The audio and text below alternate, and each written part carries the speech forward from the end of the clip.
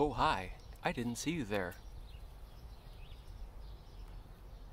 So I'm out here in the garden today, trying to make sure that we get our tomatoes off to a good start. And thought I'd show you a quick process of doing a little bit of pruning here of what you want to take off to help the tomato plant live its best life. So what we're going to do is we're going to go ahead and get rid of these ones here coming off the little axial branch. A lot of times you can just use your fingernails and nip them off. Got another one down here. And what this helps the plant do is focus more of its energy on developing the root system and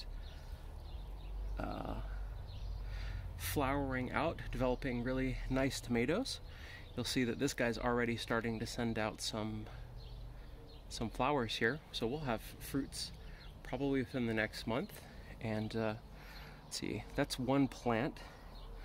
We got one more hiding over here. Use the pruners, just get it in nice, as close as you can. Nip off that little axial deal there. Another one down there. Looks pretty good. Got a little guy coming in here, we'll just get rid of him now.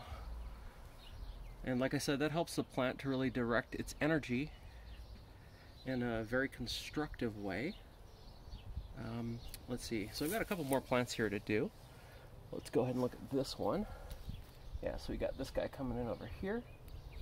He's gone. Let's see, any more showing up. A little guy there. Little guy there. And I'm pretty sure at this, you get the point here. Oh, let's see, how are we doing with this guy? Not quite at the flowering stage yet, but I'm starting to see some little buds show up there.